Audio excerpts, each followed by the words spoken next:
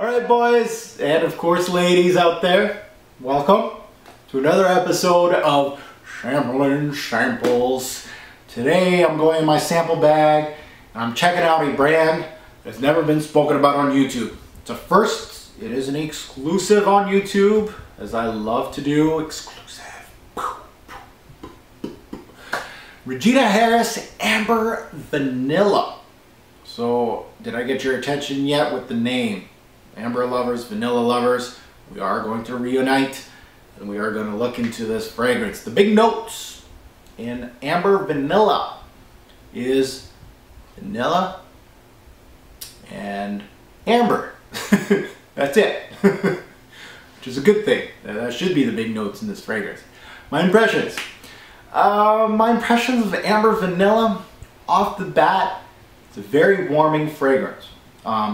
More than what the name describes. When you say amber and vanilla, you instantly think sweetness, you think gourmandish, you're thinking, depends what you're thinking, but mostly you're thinking that, gourmandish, sweet, you know, that is very warming fragrance. I can detect some incense. There's a little bit of smoke in this fragrance. Now that wasn't in the note breakdown, was it? And some woods. I got a cedar. I think I got cedar, perhaps, cedar. Thinking cedar, that's the woods I'm going with. It's not that sweet at all. Since the vanilla is a huge note in here, you'd think it'd be that sweet. It was more rich, which of course means it was a good vanilla note. It was rich. It was a good way of describing it.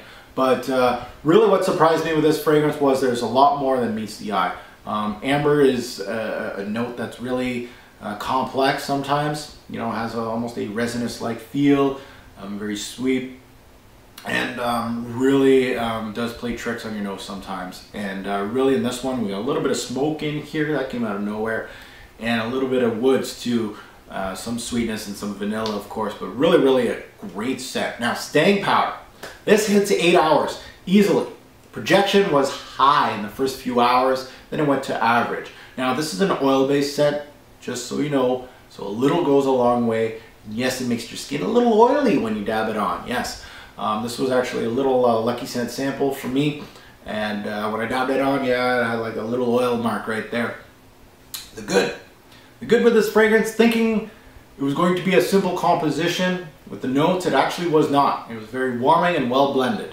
So that's the good. It was a good surprise. The bad, if you're thinking straight up vanilla, you're going to be disappointed. I know a lot of people when they see the name of it, they're like, oh, this is going to be straight up vanilla. That's what I want. I want high octane sweetness. That's all I need. And of course the pricing. You're getting 15 milliliters of this oil for 125 bucks. Now my final take on this scent, is it bottle worthy right now? Am I gonna go blind by it right now? Or is it another sample, or is it a complete pass off this sample? This is one more sample away from being purchased. I really liked this sample. The more I sample this fragrance, the more I like it.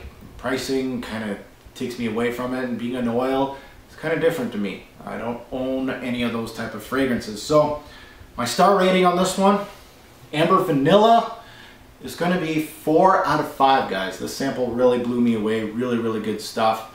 If it sounds like something that is up your alley, get a sample from Lucky Scent. $5 I think is for a really small sample, but you're going to get the gist of it. So guys, comment below, let me know if you've ever heard of this house. First of all, Regina Harris, it's the first on YouTube.